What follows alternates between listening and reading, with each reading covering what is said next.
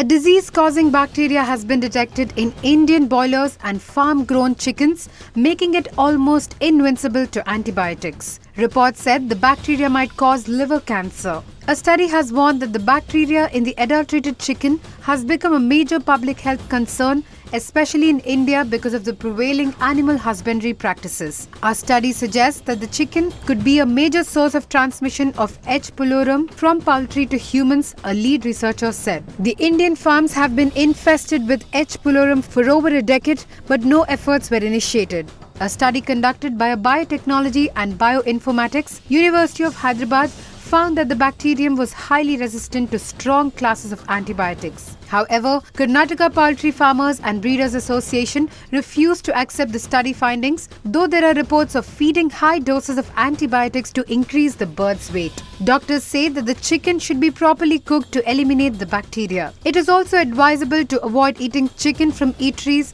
that do not practice proper cooking methods. So think twice before you have your favorite dish.